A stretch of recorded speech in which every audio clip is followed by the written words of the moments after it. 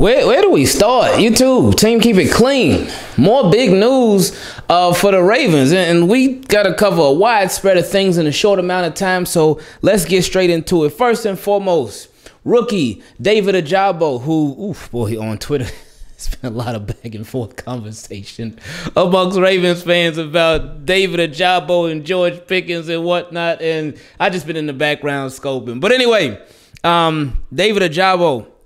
Harbaugh said that he swears he's going to be back by midseason at the latest. And hey, that would be nice. That would be great. But Harbaugh did say, we got to get rid of them beach legs. I said, okay, Harbaugh. I know you could be petty Harbaugh sometime, but that was a little low blow to David Ojabo. And I know it was a joke, so nobody's taking it seriously. Because I know it's always going to be somebody, Ingravenvids, he was just joking, man. We know it was a joke. Anyway, so with David Ojabo, we'll see what happens with him. If he can return and sort of help the Ravens out for a little playoff push, we'll see. I'm not counting on him this year. I'm not going to expect him this year. So if he does end up making his words count and he does end up coming back by midseason, awesome. That'd be great. But anything we get out of him, in my opinion, this year is a bonus. It's a bonus. Now, Ronnie Stanley and Tyus Bowser. John Harbaugh said Ronnie's looking good. I think he's got a shot for the first game. But, of course, you want those guys to practice the next 2 to 3 weeks. And with Tyus Bowser, it's the same thing. So, Ronnie had a shot at the first game last year, too. And then we saw what happened. He didn't have a shot for the rest of the season. So, again, with all these guys, it's the same thing. Please don't rush them back. Now, speaking of Ronnie Stanley kind of, they know us Ravens fans. We got a lot of detectives, Ravens fans. If they see something on social media, they will break it down. They will tell you why this player put that. They will tell you what it means, give you the full breakdown in detail. I've done it myself. I've seen a lot of other people do it too. But Ronnie Stanley, on his Instagram, he put a little emoji of the little yoga pose or whatever that is. Somebody meditating or something. Then he says soon.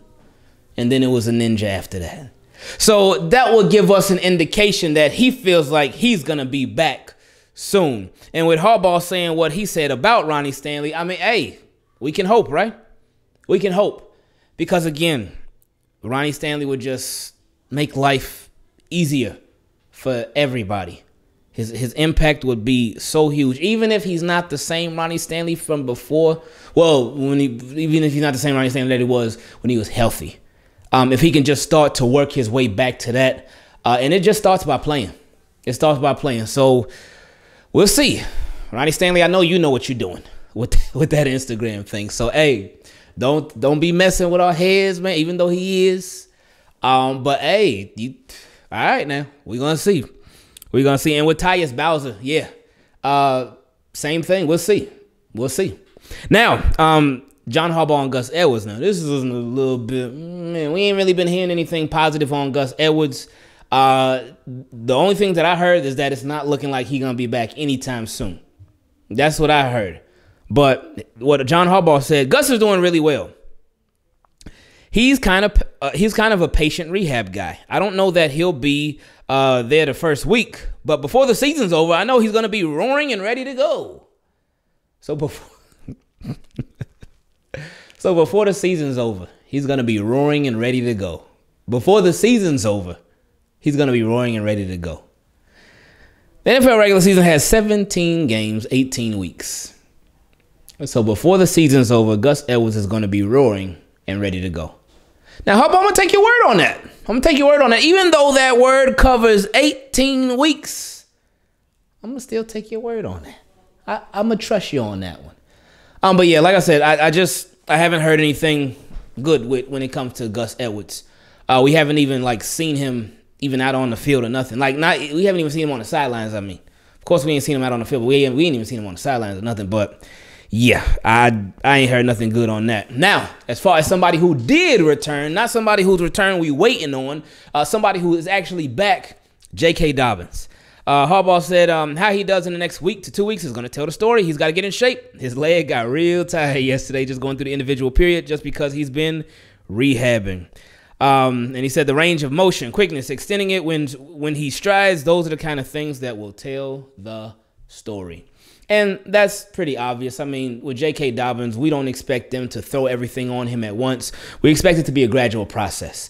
That's why the one of my guys, DMV, yesterday he made such a great point because we were talking and the Ravens, we were talking about the Mike Davis signing and just the timing of it. And he brought up the point. He was like, man, he thinks that the Ravens signed Mike Davis when they got an update on Gus Edwards that wasn't looking so good. And I was thinking, man, that makes sense because they signed Mike Davis on May 10th. So that was after the draft. They already had J.K. Dobbins and Gus Edwards on the roster. They had Nate McCrary signed to a future reserve deal already. They still had Justice Hill. They had drafted Tyler Beatty as well. But they still signed Mike Davis on May 10th. So I was like, yeah, that makes a lot of sense. Not saying that is what happened, but what my guy DMV brought out, it just made too much sense with the timing of it. And now they signed Corey Clement too. So we'll see. But again, stay ready so you ain't got to get ready. You know, JK is iffy right now, but he is on the way. Gus Edwards is iffy and probably going to be iffy for a while.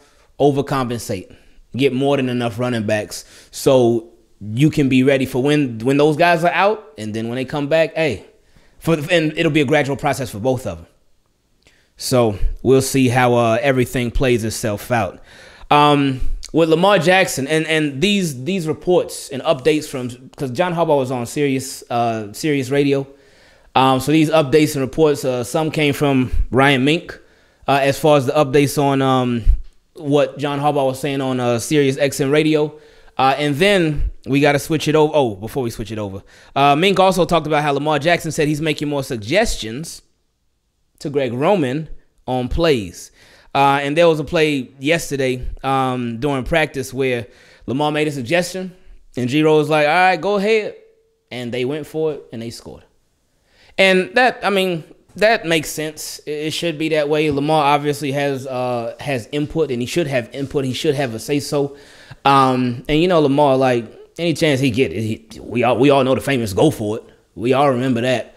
But it's a lot deeper than that, and it should be a lot deeper than that. With him calling plays, him changing stuff up, him doing stuff the way he wants to do it. That's how a lot of it should be done. Of course, you still got the coaching staff in place for a reason, and they're going to implement their things, but you want to make sure that your quarterback, your franchise quarterback, he's doing things that he wants to do, and he's doing things that he's happy doing. Because you want to make your franchise quarterback happy. Happy quarterback, happy receivers, happy tight end, happy offense. Happy touchdowns, too. So, yeah. Anyway, and then last but certainly not least, Jeff Zrebiec reported that the Ravens had some workouts. They worked out linebackers Chris Smith and Brandon Copeland, who have both been with the Ravens before. And they also worked out Trent Harris, who also is a linebacker, and they worked out a defensive end named Ronald Blair and a defensive tackle, Dondre Tillman. So the Ravens have been extremely busy during this whole week. They've been extremely busy. And then tomorrow night, it gets that much busier because the Baltimore Ravens, they play in their very first preseason game against the Tennessee Titans. So that should be a lot of fun. Should be a lot of fun. I know we know the starters ain't going to be playing, but it's still going to be a lot of fun. Just to give y'all a heads up, we will be live streaming the game. Wow, it's been a long time since we live streamed the game, huh? Since, I guess, week 17, right? Or week 18, when the Ravens played the Steelers. Yeah. That was the last time we live streamed the game. That was the last Ravens game. Whew, it's been a minute. So, yeah, that should be fun. That should be different. Should be refreshing, too. But I'm looking forward to it because it's been a long time coming. And again, as we head into tomorrow, the official preseason game, I got to thank you all for making this offseason what it's been and really making it fly by. Thank you all for 56,000 subscribers. Channel's still very, very small, but I appreciate all of y'all. I appreciate it a lot. I appreciate you subscribing, supporting the videos, commenting, telling people about the channel and whatnot, and just staying active. The questions from subs, everything from top to bottom. I appreciate y'all a lot. I love y'all. I hope y'all have a really, really great day. I'll see y'all later on. We out.